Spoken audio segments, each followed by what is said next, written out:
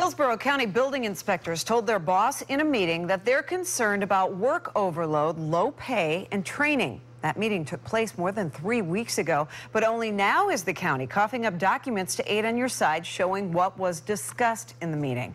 Senior investigative reporter Steve Andrews joins us now with what he's learned and what was with the delay, Steve.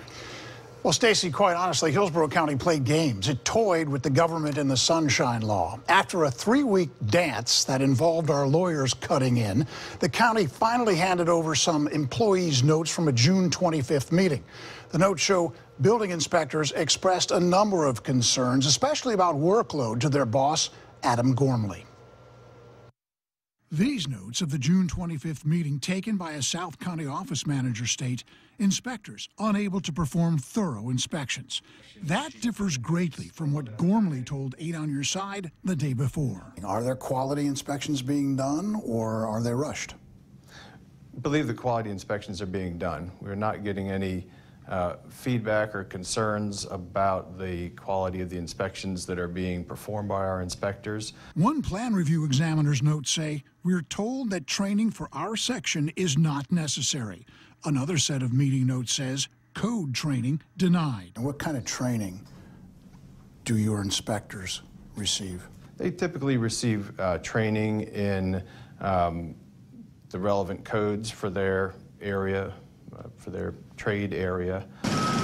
Earlier this month, Aid on Your Side disclosed the county hired 3 companies to conduct inspections, paying up to 3 times what Hillsborough pays its own inspectors. Following our reports, we received several emails challenging Aid on Your Side to tell the whole story.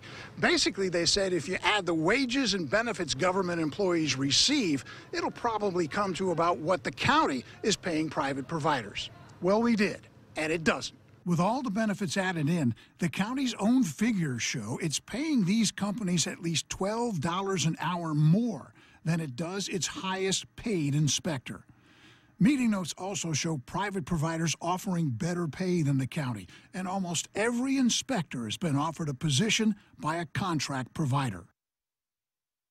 Bottom line, the county's paying a lot more for private providers to do inspections than it is paying its own people, benefits included. Now, the 3 contracts total up to about $530,000 a year. A $20 an hour employee with benefits costs the county about $56,000 a year. Okay, you can do the math. Right, that speaks for itself, so it doesn't make any sense. Why doesn't the county save some money and just hire more inspectors? Well, the county claims it doesn't want to hire more people because if the economy slows, it may end up laying some folks off. However, it's used private contractors for years. And, you know, reducing the size of government always sounds good until you take a look at the figures. Then it doesn't look so hot. No, in this case, you've pointed that out clearly. Yeah. All right, thanks, Sure. Steve.